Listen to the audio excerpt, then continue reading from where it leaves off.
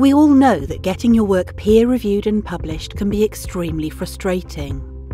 There can be endless rounds of review, resubmission and rejection before an editor chooses to accept your paper. We understand that science and its evaluation is complex and can't be fairly distilled to a single accept-reject decision. At eLife, we're choosing to do something different. All papers we invite for review will be published on our website, accompanied by an eLife assessment and the public reviews. This speeds up scientific publishing and gives you, the author, control over when to publish your final version. The first step is to submit your paper to eLife. If your paper is invited for peer review, we will post it as a preprint if you haven't already done so. Peer review is then conducted by practicing experts in your field.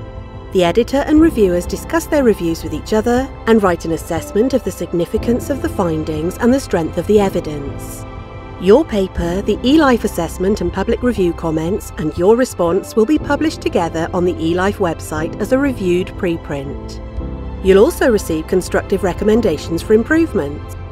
And then it's over to you. You choose which revisions you make, if any. You can also choose to submit a revised version of your preprint to be re-evaluated. And at any time following expert review, you can choose to have your reviewed preprint published as a version of record, at which point we will index it on PubMed. And that's it. A transparent, fast and fair route to publishing your work. The eLife model puts you in control, allowing readers to focus on what you publish rather than where. Publishing as it always should have been.